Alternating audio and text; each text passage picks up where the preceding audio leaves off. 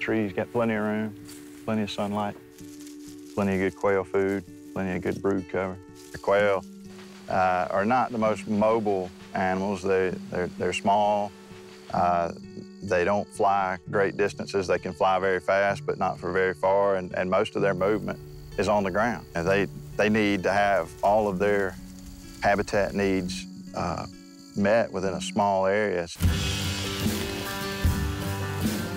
Harvesting, prescribed burning are probably the two most impactful things that you can do to a piece of property to enhance it for a suite of wildlife species, not only game species that a lot of our hunters are interested in, wild turkeys and bobwhite quail and white-tailed deer, but also a whole range of other species. Grassland songbirds, Henslow sparrows, Bachman sparrows, tree cavity nesting birds, red-cockaded woodpeckers, pileated woodpeckers, some things that a lot of folks don't think about. And there really are some misconceptions out there about the use of active forest management to create good wildlife habitat, that some folks have a hard time distinguishing between what's a destructive wildfire and what's a beneficial fire. The fire has just passed through, and you see that it's browned up the lower needles. You can see green needles there. The bud is perfectly fine, perfectly healthy. My name is Gary Berger. I'm the statewide forester with the South Carolina Department of Natural Resources. This property's been owned by the state of South Carolina since 1941, but prior to that, it was a southern shooting plantation, quail hunting preserve of sorts, gun club. If it wasn't for people wanting to hunt these birds and enjoy the sport of quail hunting and watching the dogs work and being out in the woods, you probably wouldn't have a lot of this habitat. Good for pollinators as well, which is a big issue these days. See all the bees buzzing around it. Burning and thinning, that's the key. This was just burned 2 weeks ago. What we got here was an accomplishment of our objectives to kill some of this understory of young pine. There's a history behind bobwhite quail and the hunting heritage that we have with quail. Years ago, quail was not managed. It was just a function of the habitat, the farming community. The dad could take a son or a daughter out the back door and walk hedgerows and fence rows and find quail. And today we don't have that because the landscape has changed. I am Steve Chapman, and I am the forestry coordinator for the National Bobwhite Conservation Initiative. My mission is to work with forest landowners, state, federal, private, non-government organizations that have timberland and manage that to help them in promoting their habitats for quail management and other associated species. My name is April Atkinson. I'm a natural resources technician, and I work at the Webb Wildlife Center. The Civil War is really what changed a lot of the land use practices. You had previous plantation owners, you had freed black men and whites who had to have a way of life. A lot of sharecropping started and tenant farming. That was really the best thing that happened to quail.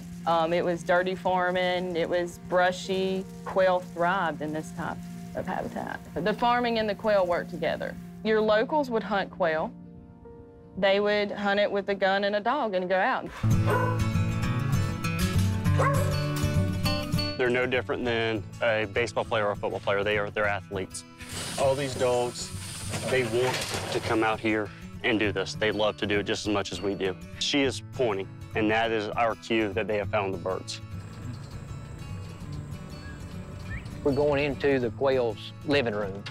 As we're riding through, we see a constant diversity. So here's your partridge pea here. Here's your ragweed plant here. Very lush and green, and so this time of year draws insects. There's a quail right there. That is the bobwhite quail. That is the male. I'm Stuart Atkinson, the manager of Groton Plantation. Groton Plantation was once a cotton plantation. Because you've got to imagine the quail here on the ground, when they bring their brood out and they're walking through, bugging through, I've got all these open areas. I want a closed canopy so that they can be underneath, and so it's a lot harder for the predators to pick them off. A pretty standard example of a fourth row pine plantation thinning here, where the operator is actually selecting to remove every fourth row. But in terms of wildlife management, it's one of the best things that we can actually do, is to remove poor trees, thin the forest canopy so light gets down to the forest floor, and then use our other tools, such as mechanical methods, herbicide methods, prescribed burning, to manage that understory layer, which is really the more important layer for a lot of the wildlife species. Sometimes just prescribed burning may not be enough, so we need to use chemical or mechanical means. The disking in the fields is a little bit different, and just that soil disturbance triggers germination of beneficial natural plants. We have to have the science and the research to basically prove that what we're trying to accomplish is actually where we're going with all this stuff, particularly with private landowners, to have an aesthetic, pleasing, open forest stand that now has a whole suite of wildlife species in it that you can see and hear and interact with. That's very gratifying. You need people who are passionate about wildlife habitat to actually save this type of ecosystems, manage it, provide areas like this for the public.